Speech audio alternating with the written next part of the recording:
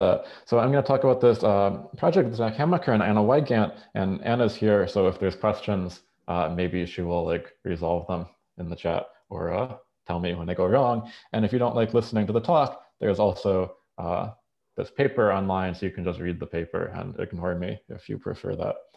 Okay.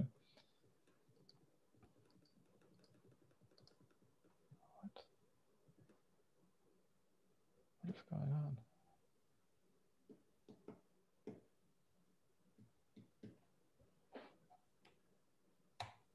Okay. Some technical difficulties. So I'm going to talk about the flag variety. So we're going to talk about some sort of interesting questions coming from linear algebra that you can think about combinatorially and you can think about geometrically. And so I'm going to think about in a vector space in Cn, I can take a flag of nested subspaces. Right? So one way I can get a flag of nested subspaces if I have an ordered basis of my space, like maybe the standard basis, well, I can start by taking just the origin, and then I can say, well, what's my favorite line through the origin? Why don't I just take the span of the first coordinate vector? So that's things that look like this. And then if I want some kind of plane containing that line, I could just, well, take the span of the first two of my basis elements. And I can get a 3 plane by just taking the span of the first 3 things. If I take the span of everything, of course, that's the whole space. So every ordered basis gives me such a flag, so I can think of this as sort of like the space of ordered bases, but it's weaker than that because not the same flag will correspond to different choices of ordered basis in some way. Okay, but it's a related sort of object. Okay, so this is just a set. It's just a set of nested subspaces like this, but we can actually think of it geometrically because if I think of the normal action of the general linear group on my vector space, it doesn't just move the points of the vector space around, it actually moves the flags around. So it has an action on flags. And so by the orbit stabilizer theorem, basically, I can identify this space as the group that's acting, the general linear group, quotiented by the stabilizer of my favorite flag. And this might as well be my favorite flag. Okay, so stabilizer of this flag is just upper triangular matrices. So I'm looking at the quotient of the full general linear group by the upper triangular matrices. And this has geometry because a matrix is just specifying n squared numbers. Okay, so you can talk about 2 matrices being close to each other. You have geometry topology going on here. So I want to understand, what does this space look like? It tells me what flags are going on. Well, there's some nice structure in the general linear group that you see when you're first learning linear algebra. One thing you like to do is you take your matrix and you're like, gosh, I wish my matrix was upper triangular. And so you like try to put it in an upper triangular form by doing row operations. And the row operations you do are, multiplying by some lower triangular matrices to do those row operations. And like most of the time this works, but sometimes you can't just do that. Sometimes you have to actually permute some rows in your matrix. So there's some permutation matrix that gets stuck inside here. Right? Sort of generically, you don't have to do any permutations. And so you're going to get one piece of the general linear group where you have the identity permutation here. And so you get some sort of big blob for that piece. And then you're going to get, for various amounts of row swaps you have to do, you're going to get these other pieces of the general linear group. And so here's my picture of the general linear group. It's sort of these blobs of smaller sizes. And so we have this decomposition of the general linear group. And we said the flag variety was just a quotient of the general linear group. So we can map down this kind of blob structure onto the flag variety also. We just take these cells and take their quotients by upper triangular matrices. Okay, so these are the Schubert cells. And they're very nice. They really are just cells. They're just affine space. They just look vector spaces, but they're glued together in some sort of interesting, complicated way. And like in geometry, you like to work with things that are closed. So let's take closures of these cells. These are the Schubert varieties. Okay, so these are very nice. So we want to understand, like, what does this picture look like? It doesn't look like this. This is me, doing a very bad schematic. It's hard to understand these like high dimensional spaces. And so we have these algebraic tools like cohomology. So cohomology is a way, it eats a space Cohomology eats a space, and it gives you back a ring. And the hope is that rings are easier to understand. So in this case, if I take the flag variety and I feed it into cohomology, the ring that I get is a very nice concrete ring. It's just a quotient of a polynomial ring. I take this polynomial ring in n variables, and I'm going to quotient by polynomials that are symmetric in permuting the variables.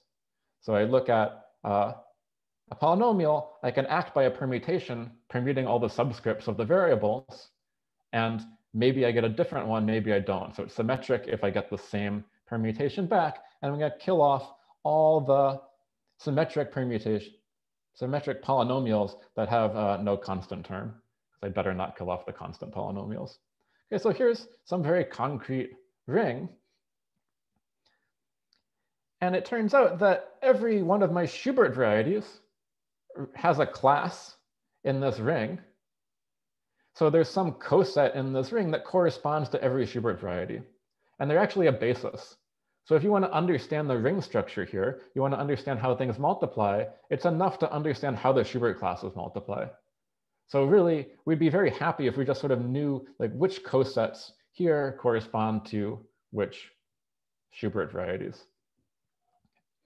Okay, but working with cosets is always a pain, right? The problem with quotient objects is that cosets don't have nice names. Right? You can name an element of, you can name the coset by any element inside it. There's no sort of canonical choice. And so you always have to worry about that, except Lascoux and Schutz and Berger said that in fact, there is a nice way to make choices of coset representatives here. And they said like, you should do it our way. Our way, we call them Schubert polynomials.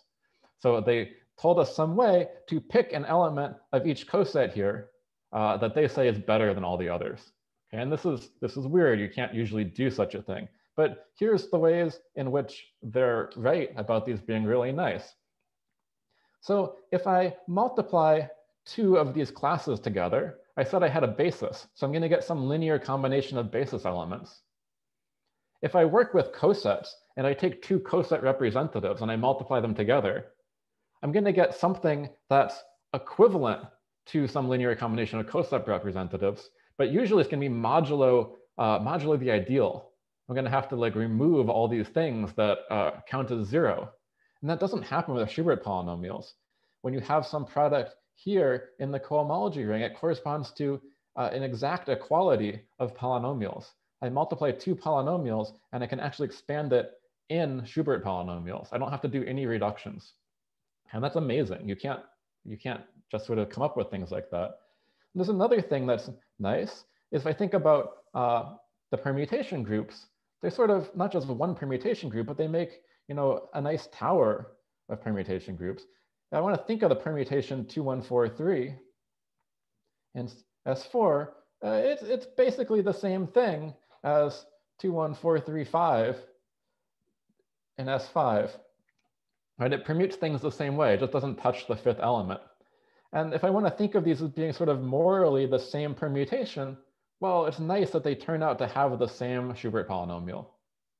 That's a nice feature also. And then finally, these are just polynomials. Like I should write them down and some kind of, write down the multivariable polynomial. And when I do that, we notice that all of the signs here are positive. Okay, there could be some coefficients in this polynomial, but all the coefficients are non-negative integers. Okay, so it's really remarkable that you have choices of coset representatives that have all these nice features. Like, what did we do to deserve something so great? In fact, okay, so let me tell you briefly like how Lascoux and Schutz and Berger defined these. So the definition is going to be recursive. So I'm going to look, here's my symmetric group. So at the top of my symmetric group, I've got W naught, this reverse permutation. At the bottom, I have the identity. And so they're going to tell you what to put at the top. The permutation at the top is going to correspond to the Schubert polynomial that's just the single monomial. And then we'll define everything else by recursing down. So the rule is when I see two elements of my permutation that are out of order, and I flip them to be back in order, there's some relation between the corresponding Schubert polynomials. And it's just what I get by acting by this linear operator. This is some linear operator, and it lowers the degree of my polynomial. Okay, so this is not super explicit. It's also not obviously well-defined even. There's a lot of mysterious things going on. It's not clear that polynomials defined like this satisfy any of the properties from the previous slide. Okay. So before I tell you about how these are actually natural, let me tell you about something even stranger. So if I look at this is my flag variety again. It has an action of diagonal matrices, right? Just diagonal matrices multiplying by these matrices here. And so I might want to keep track of this group action, of this diagonal matrix group. And so there's an algebraic gadget for doing that. We have something called equivariant cohomology that lets you keep track of an extra group action. Okay, so I have the equivariant cohomology of the flag variety and have these equivariant classes of Schubert varieties. And these also have polynomial representatives. These are called double Schubert polynomials, and they're defined exactly the same way, same recursion down the thing. But at the very top, I'm going to put this other polynomial. And it's the same thing as we had before, except with all these y variables stuck inside it. And it'll recurse down exactly the same way. And these represent equivariant classes of Schubert varieties. Okay, well, something even more amazing happens here. We said that these polynomials had positive coefficients, so you might hope for some kind of combinatorics. And in fact, the combinatorics you get is really beautiful. So I'm going to talk about certain tilings. So I'm going to take an n by n grid, and I'm going to tile my grid with these 4 little tiles. Okay, and they have to satisfy some conditions that are a little technical. So let me just show you a picture of what sort of tilings we have. I want a tiling like this. So sort of all the interesting stuff is happening in this upper left corner. Okay, and when I have such a tiling, I can read off a permutation. If I just look at the numbers 1 through 4 down the left column, I can just look at those 4 little blue squiggles and see where they come out on the top of my picture. So first I see number 2, and then I see 1, and then I see 4, and then I see 3. So this is the permutation 2143 associated to this picture. Okay, so I can look at then all these pipe dreams for a certain permutation and look at a generating series for them. I should figure out how to count them, with what kind of weights to count them. And the weights are going to come from looking at the crossing tiles. So the tiles like this one and this one. And I'm going to take a cross in position ij, and it's going to get the weight xi minus yj. Okay, so now we get the active learning part of this talk. Who wants to tell me what the weight I should put down for this pipe dream is? Or if you don't know, ask me what I said that was confusing.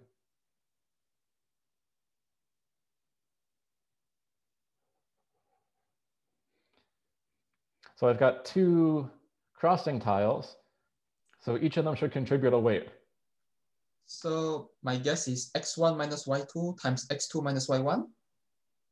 Almost. So I'm going to number the rows and columns in the naive way, not the ones I wrote here. So I'm going to number the columns just 1, 2, 3, 4, like this also. I see. Okay, so then if I tell you that, yep, go ahead. x1 minus y1 times x2 minus y2. Beautiful, thank you. So I'm really just sort of very naively looking at where are the positions of the plus tiles in this grid. This one's in position 1, 1, this one's in position 2, 2, and I'll just keep track of that. Cool. Okay, so that's like a very nice formula for these things. It turns out if you take the permutation W, you look at all the pipe dreams that trace out the permutation W, and you add up their weights, just like we had on the previous slide, that just is the double Schubert polynomial. Okay, so if I want the whole Schubert polynomial for 2, 1, 4, 3, you just look at all the possible tilings. There's only 3 of them, and you write down the weights. So this is the one we did before. And you can check the other ones by giving you the other pieces of this double Schubert polynomial. Okay. So this is amazing. I could maybe like put some more names here. The history of this theorem is a little complicated. Okay, so I want to explain to you, like, it seemed like we had this choice. We had these cosets, and we made this choice of coset representatives, and somehow Lascoux and Knutson and Miller told us really nice choices, but it's not clear like how they could have done that, how there could be such a really nice choice. So I'm going to explain like how there is such a choice that gives you such nice things, or how it isn't a choice, how these are actually canonical. Okay, so the trick here is to not look at the general linear group, but instead to look at the space of all matrices, invertible or not. Okay, so this has an action by diagonal matrices also. Really has two actions by diagonal matrices. I can take D acting on one side, scaling the rows, or I can act on the other side, scaling the columns.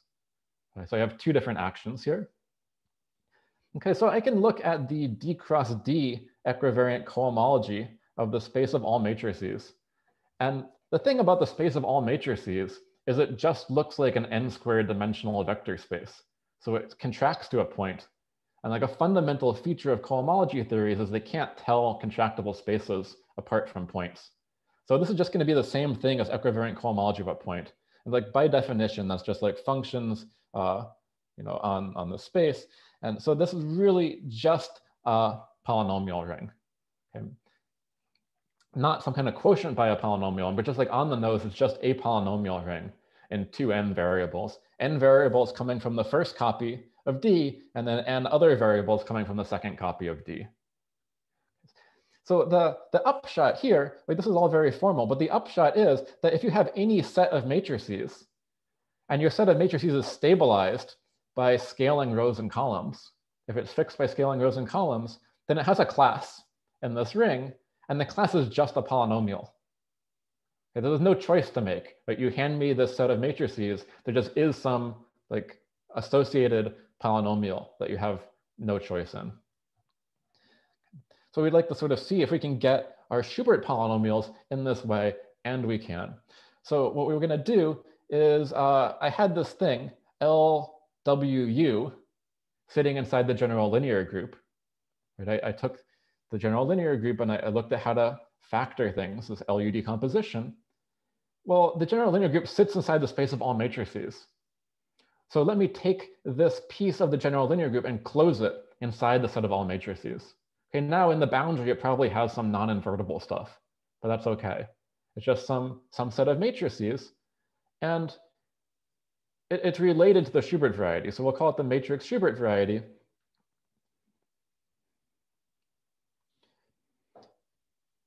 And it's very explicit. So you can define it just by saying that certain submatrices have certain ranks. Okay, but that's all it is. The point is, it's a set of matrices. It's stabilized by scaling rows and columns. And that means there's some associated polynomial. Okay, so this beautiful theorem of Knutson and Miller is that when I take this particular set of matrices and I look at the polynomial you get, it's the polynomial that you were looking for all along. It is this double Schubert polynomial. So even though it looked like we were making a choice of coset representative, in fact, here's a way of getting out your double Schubert polynomials without making any choices. They just appear canonically from this construction in full matrix space. Okay, so this explains like why Schubert polynomials are nice, why they're a nice choice, because they're not, in fact, actually a choice. But it doesn't explain like why do we have this really nice pipe dream formula? Like why do we deserve this combinatorics? And so to explain where that comes in, yeah, so go ahead. Is there a version of this for usual Schubert polynomials, just inside some other, instead of flag variety, take some other thing? Like, what do you mean, single Schubert polynomials? Yeah, like without the y's, is there a space? So if I want to make the y's go away, I can just kill one of these D actions. And take the same matrices. Killing all the y variables. And then my single Schubert polynomials will fall out. I see. Thanks. Yeah. But so in that case, it looks kind of like you're making a choice whether you should act on the left or the right. And the symmetric version, like you really gets the whole thing all at once. There's no choice. Okay. So I want to see where these pipe dreams actually come from.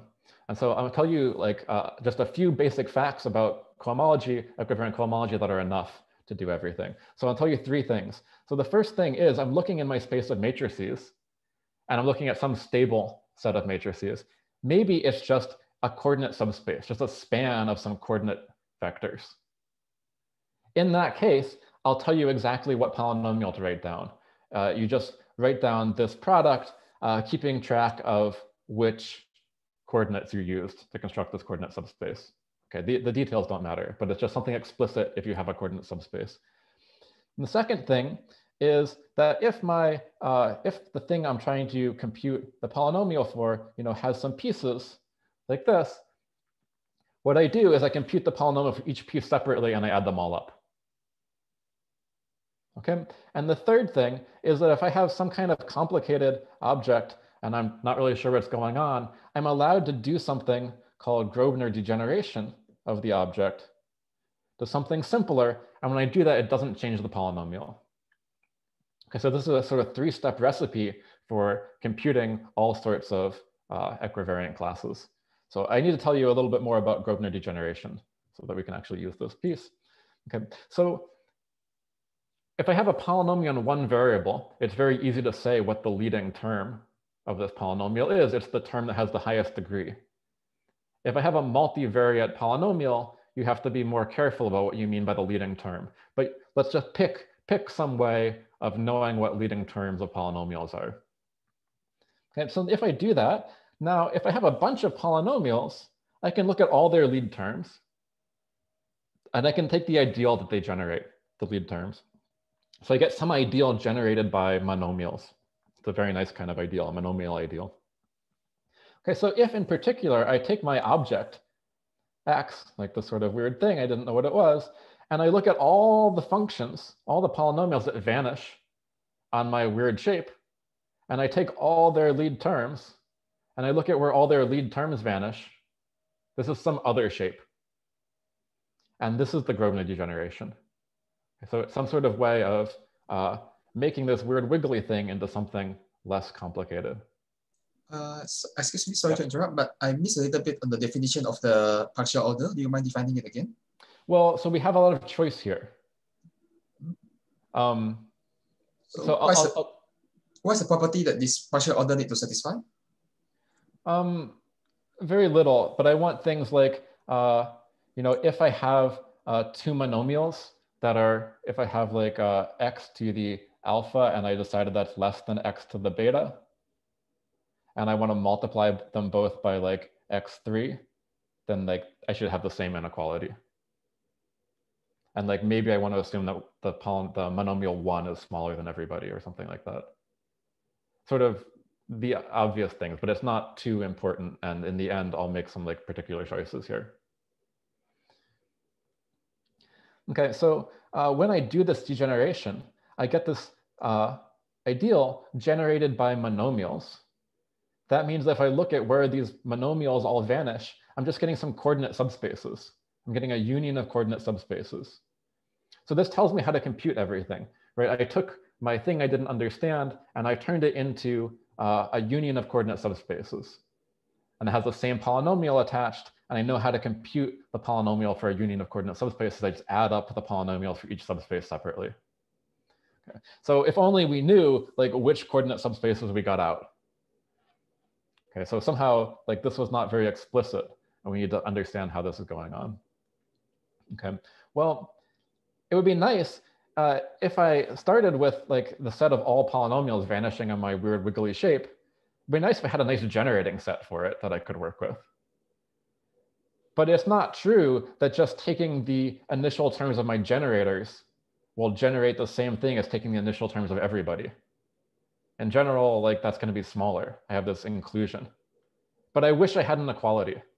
Okay, and so what we do in math, like when we want something to be true, is we just decide it's true and give it a name. So like we'll call this a Gröbner basis if we have equality here. Okay, so a Gröbner basis is a set of generators whose initial terms actually generate the same thing as all the initial terms of everybody in the set. Okay, so I'm gonna also now make a choice of a term order. And my choice is just gonna be not entirely determined, but I'm going to make the sort of choice where if I take a matrix and I want to know what this minor is, the leading term is going to be the product of the things sitting along this antidiagonal. There's various ways you could do that, just like weighting things in a particular way. Okay, so here's an example. So here's 2143 again. I'm taking this Schubert, this matrix Schubert variety. If I look at all the functions that vanish on it, it turns out these are generated by only two things. There's this single variable and this is 3 by 3 minor. And if I think about some kind of antidiagonal term order, it turns out these are already a Gröbner basis. So I can write down the initial ideal very easily. It's just going to be the lead terms of these two things. So the lead term of Z11 is just Z11. And the lead term of this is by definition the product of the things on the antidiagonal. So Z13, Z22, Z31. Okay, and we can rewrite this as an intersection of three very simple things. Each of these corresponds to a coordinate subspace. Here's where Z11 and Z33 both vanish. Here's the subspace where Z11 and Z22 both vanish. I get three coordinate subspaces. And here are the three pipe dreams that we had earlier for the permutation 2143. And if I tell you that the correspondence is like this, can anyone see how these pipe dreams correspond to these ideals? I see nodding, right? So what's going on here, we're supposed to care about where the plus tiles were. And they just match up with the subscripts here. Okay, so this is really beautiful. So here's the beautiful theorems of Knutson and Miller. So they say anytime, you can take any antidiagonal term order, right? That wasn't, you had some choice, but it doesn't matter which one. Take any antidiagonal term order, and you write down these obvious equations for this ideal. They're always a Gröbner basis. And so since they're always a Gröbner basis, you always know what the initial ideal looks like. You just take the lead terms of these obvious generators. And even better than that, after you've done the degeneration, you look at which coordinate subspaces did you get exactly the ones labeled by the pipe dreams. So your double Schubert polynomial is going to be the polynomial associated to this union of coordinate subspaces, which is just add up the polynomials for each subspace separately. And if you just compare the formulas, let's just literally add up the weights as we wrote down before for every pipe dream that we have. So this is telling us that this Gröbner geometry doesn't just tell us the naturality of Schubert polynomials, but it actually tells us sort of naturally where does this pipe dream formula come from. It sort of comes straight out of the geometry in this way. Okay. Well, the weird thing is there's another formula for Schubert polynomials. Okay, so we just concluded that this pipe dream formula is like natural canonical formula. How can there be another one? Like it must be sort of secretly the same formula. And this is some formula of Lascoux. It's in terms of the square ice model from statistical mechanics. So I'm looking at some kind of picture like this, and I'm going to orient all the internal edges so that at every internal vertex, I have two things coming in and two things coming out. So sort of locally, I have one of these 6 pictures everywhere. So this is also the 6 vertex model. Okay, so we're going to look at sort of pictures like this, and somehow we're going to get Schubert polynomials out of them. Okay, so why is this square ice? Like if you imagine the water molecules had right angles in them and like 180-degree angles in them, then it would look kind of like ice, but it doesn't, so like it's not ice. Okay, so Lascoux has this formula, and Lascoux's formula looks like this. So I'm not actually going to tell you Lascoux's formula, because as you can see, it's terrifying, although it loves you. So I'm going to tell you something that's equivalent to Lascoux's formula, but somehow much easier to understand. Okay, So what we're going to do is every time we saw one of these 6 vertex configurations, let's forget all the arrows that go to the right and all the arrows that go up. So I'm going to forget the black parts here and just remember the red parts. That's essentially turning these little vertices into these 6 tiles. And so if I take my full orientation of this grid here, it just turns into this kind of picture. And this picture looks sort of like a pipe dream. It's a much sort of happier thing to work with. Okay, so we'll work with this. It's called a bumpless pipe dream. It's like a pipe dream, but like the pipes go the wrong way. Right? They sort of go from the bottom out the right side. And also notice that they're bumpless because we're missing this tile, sort of the bumping tile, the thing where they bounce off each other. It doesn't show up anywhere here. This was sort of like the main tile we had before, but now it's gone. Okay, so bumpless pipe dreams seems to be some way of tiling the grid with these tiles, satisfying some natural conditions on what should be a valid tiling. Okay, so I'm getting some picture like this.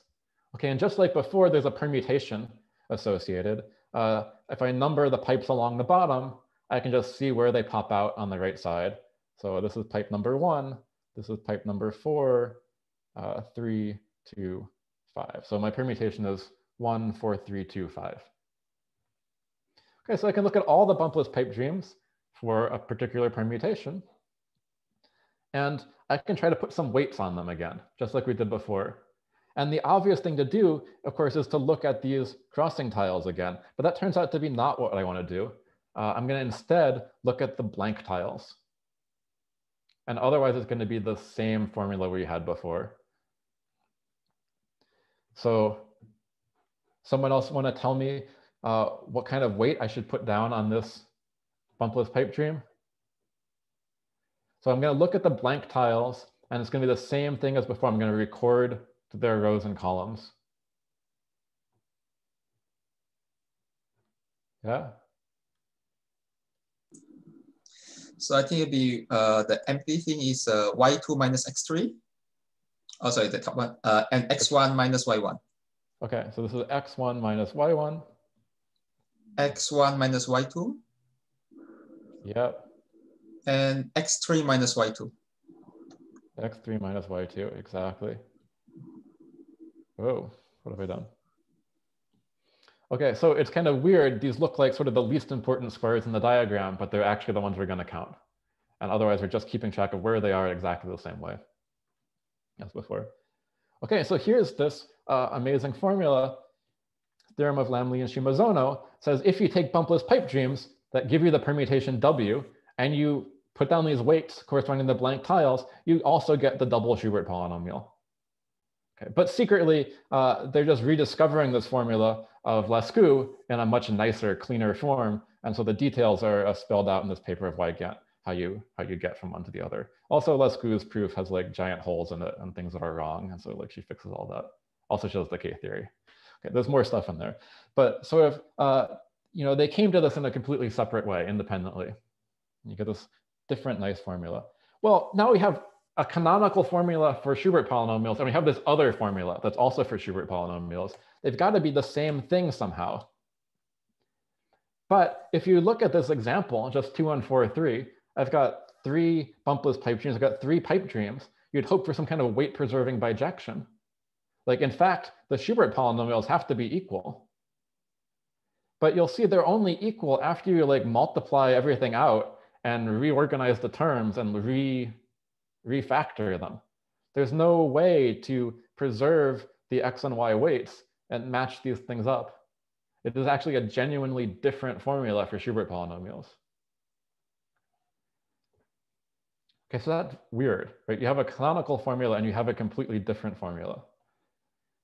And so that's what I want to explain in the time I have left. So the thing that's going on here is that the pipe dream formula was only canonical once we decided we liked antidiagonal orders. And antidiagonal orders are like a nice sort of choice, but they're not maybe even the most natural. You could just as well take diagonal orders where the lead term moves along the main diagonal. That makes as much sense. And that's going to correspond, we'll see, to the bumpless pipe dream story. So if I take 2, 1, 4, 3, again, I have these generators. But if I take a diagonal term order, I might think it would be generated by Z11 and this main diagonal. But the Z11 shows up in the main diagonal. So that doesn't end up actually being the only thing there. It turns out my initial ideal is generated by these two different things. Not what we might have expected. It breaks up like this. So I get these 3 coordinate subspaces, not the ones I had before. And here's my 3 bumpless pipe dreams.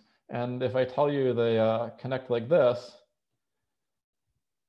do we see how these monomial ideals correspond to these bumpless pipe dreams? Okay, it's not quite obvious if we hadn't done the other stuff, but they're just telling you where these blank tiles are. So as soon as you see the look at the blank tiles, it's the right thing. Okay, that's magic.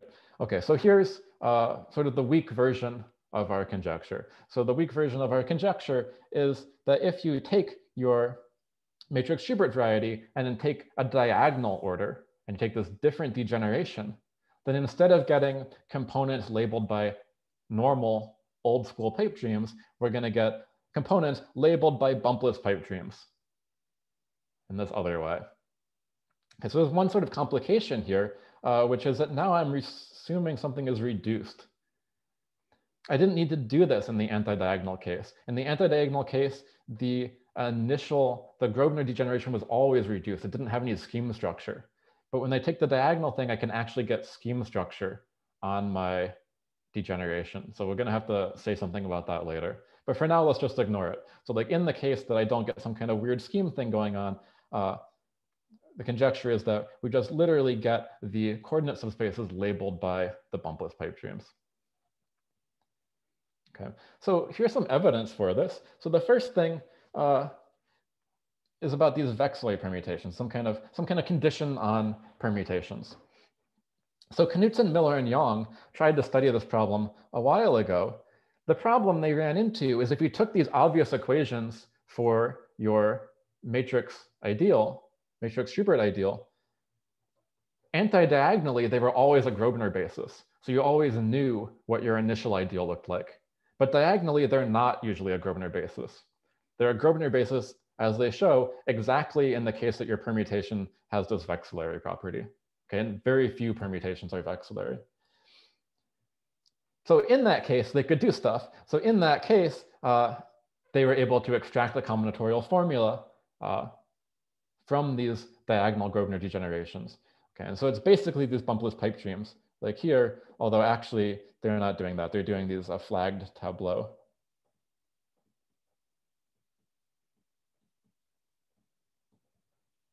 This was the formula earlier of Michel Roch's, which they explain geometrically. Okay, so they get these kind of pictures. And so Anna in her paper explains also this bijection between these things. But hopefully you can see it if they're just matched up like this. And hopefully you can sort of see how to get from the tableau to the bumpless pipe dreams. They're again just sort of keeping track of where the blank tiles are. Okay, so we know the theorem, the conjecture is true in this vexillary case. And so I'll tell you another case where we can do this now. So the problem is that the obvious equations aren't a Gröbner basis. The problem with that is you just have the wrong equations. You wrote down the wrong equations to begin with. And so I'm going to tell you a better set of generators. So when you wrote down the obvious equations, some of them were just single variables. And I claim that you should take those single variables and in the big generators that you got, the ones that are actually polynomials, throw away all the terms that contain the variables you've already have. And so this is some sort of reduction of the generators you wrote down before. And we call these CDG generators because they're sort of inspired by something kind of morally similar in this work of Concada Negri and Gorla. Okay. So these aren't always a Gröbner basis, but they're a Gröbner basis more often. And so there's at least some class of permutations where we can show that when you take this diagonal initial ideal, you always get something reduced. And I can tell you what the Gröbner basis is. It's these things here. Take the obvious ones and do these reductions to them. And in this case, we can actually track through the bumpless pipe dreams and show that the coordinate subspaces that come out in the degeneration exactly match up with the bumpless pipe streams in the bumpless pipe stream formula. So here's an example of one of these, one of these other permutations and the bumpless pipe streams that go with it. Okay. And the theorem we prove is actually a little more general than this, but it gets kind of technical to say which permutations we can do. So I'm just telling you this piece of it. Okay, so let me tell you sort of where things go from here.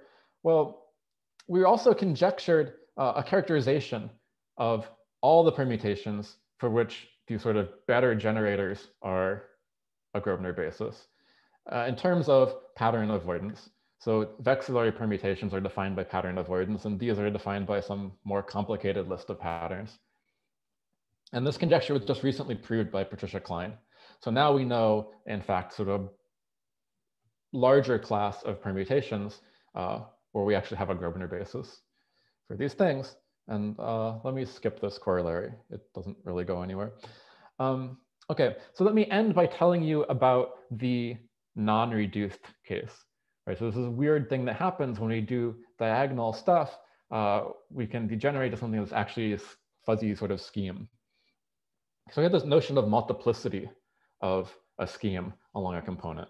So let me actually start with this example. So if I look at the vanishing of x squared y vanishes along the x and y axes. But it also, it vanishes if x is 0, it vanishes if y is 0, but it also sort of vanishes on some infinitesimal fuzz if the x coordinate is so tiny that it squares to 0. So it's also sort of vanishing along this a little bit. You could say this polynomial vanishes to order 2 along the y-axis. Vanishes to order 1 along the x-axis. Okay, so some sort of extra data that's going on here. Because I get these multiplicities, and it turns out equivariant cohomology, if you have some sort of object like this, where some things are fuzzy, the polynomial you associate to the whole object is just the sum of the polynomials for each component, but then weighted by the multiplicities. So here I'm going to get twice the polynomial for this and once the polynomial for that. So this is how you deal with this thing. Okay, so this didn't happen before. When we were doing antidiagonal things, I didn't have to have coefficients out here. How can this possibly come into our pipe dreams? Well, there's something with pipe dreams that didn't happen that happens with bumpless pipe dreams. I never had 2 pipe dreams with the same crossing tiles. But I can, in fact, have 2 bumpless pipe dreams with the same blank tiles. So here's 2 bumpless pipe dreams. They're for the same permutation. This is 3, 2, 1, 6, 5, 4. And this is also 3, 2, 1, 6, 5, 4. And they have the same blank tile positions. But they are not the same bumpless pipe dream. Okay, so these show up, and we don't entirely understand exactly where this is happening. It seems to be also governed by pattern avoidance, but we don't know all the patterns that come into play here. There's some, you get new ones in S10, and then the computer conks out. Okay, so here's the sort of the big version of the conjecture. It says that, well, sometimes my coordinate subspaces in my degeneration, sometimes they're going to be fuzzy, sometimes they're going to have multiplicities. But when they have multiplicities, this is exactly going to match up with these sort of duplicitous bumpless pipe dreams that have the same blank tiles. So in fact, you get this complete correspondence. If you look at the bumpless pipe dreams for your permutation W, and you count them with their multiplicities, this will exactly match up with the various coordinate subspaces that you get from your diagonal Gröbner degeneration, provided you count those also with the appropriate multiplicity, the scheme multiplicity. Okay, so this is a conjecture in our paper, but it's kind of like a theorem in progress. By, I guess, like Klein and Wygant and maybe some other people. Okay.